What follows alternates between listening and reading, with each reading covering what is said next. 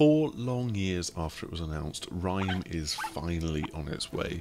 It's lived through the difficulties of a still very secretive breakup with Sony. It's persisted through times where almost everybody thought that this game was either dead or some elaborate kind of scam, and it's come out the other side looking, well, really bloody lovely actually. I don't need to tell you how pretty this game is because you can see it for yourself, and it's actually strikingly close to the look and the feel of that very first announcement trailer from 2013.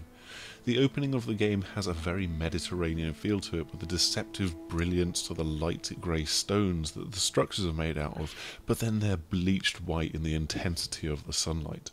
Though trees and bushes are green, they contrast to the brown rocks and the yellow of the grass that manages to survive the heat.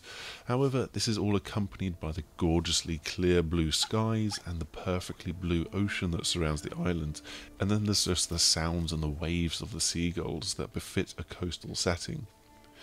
Exploring this area, I find that there's actually an awful lot of shouting involved in the game. You guide this young boy around the world, running to explore new areas with his kind of ungainly gait, clambering up ledges and trying to find out just where it is that you can actually go to. You can't actually attack anything in this game, and there's not really anything to attack. And while the boy looks like a heroic adventurer, his red cape trailing behind him, he doesn't have any weapons, not even a wooden sword to bop things in the world with. Instead, he shouts, bringing his hands up to cup his mouth and amplifying his "ha!" And while that might seem a little ineffective, it's these shouts that resonate with some of the interactive elements in the world. That's one of the key points of the puzzling in this game, as you search for the little blue statues to shout at, figuring out what they do and how they interact with one another. Sometimes there's glowing balls to pick up and place on pedestals, other times there's sound amplifying blocks that you can move around the world, trying to find just the right spot to let you trigger multiple statues at once. Your sole companion through all of this is a small and magical fox. Its visual design, with a bright orange coat and white chest, paws and the tip to its tail, is more reminiscent of the kind of idealised version of the foxes that love to rummage through your rubbish and make all sorts of horrendous noises while you're trying to sleep. But its diminutive stature, its big ears and its ceaseless yapping are much more reminiscent of fennec foxes. It's magical though, and it leaves this trail of confetti behind it as it bounds up a set of stairs, leading you in one direction before then, poof, just turning into thin air. What we played was not quite the game's opening, but rather the final section of this particular area, and we were soon descending into the darkness, chasing after a figure in the distance. It's a figure that wears a red cape, funnily enough, so there might be some kind of familial link between that character and the boy. That reminded me a little bit of That Game Company and Giant Sparrow's work, with their more experiential games pushing you to explore, but leading you off in a certain direction in various different ways. There's also something rather reminiscent of Journey in the way that there's imagery daubed on the walls and across the environment, and that the story is suggested to you through this rather than through lengthy exposition. In fact, beyond the shouting, there doesn't seem to be any talking in this game at all.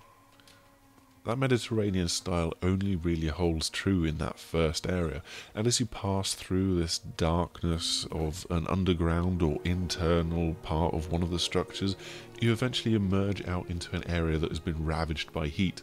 It's no longer just arid, but it's actually been seared of foliage, the ground having been baked into a deep red and the sheer heat making the image shimmer. It's not just the sun that has ravaged this land, but there's also this giant winged beast that soon comes to terrorise the boy.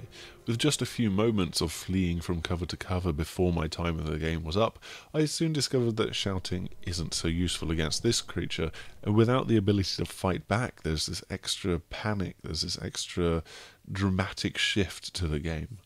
Though we were able to venture into new areas that we hadn't seen before, I still think that we're scratching the surface with Rime.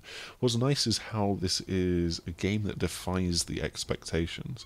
There's no combat here, so you can't really compare it to The Legend of Zelda Wind Waker, which is one of the touch points that many people had from the visual style.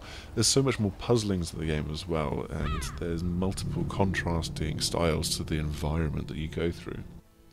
If it already caught your eye, then Rime is absolutely a game to keep an eye on when it comes out in May, and I know that I personally cannot wait to get back into this game and explore the world. That's all for this video, and I hope you've enjoyed this look at Rime. It is shaping up to be absolutely lovely. So give us a thumbs up if you've enjoyed what you've seen here, or subscribe if you'd like to check out the rest of our future content. As always, there's tons of videos here that you can watch, or you could head over to thesixthaxis.com and visit us for our written content. I hope you'll join us again soon, and I will just simply say goodbye.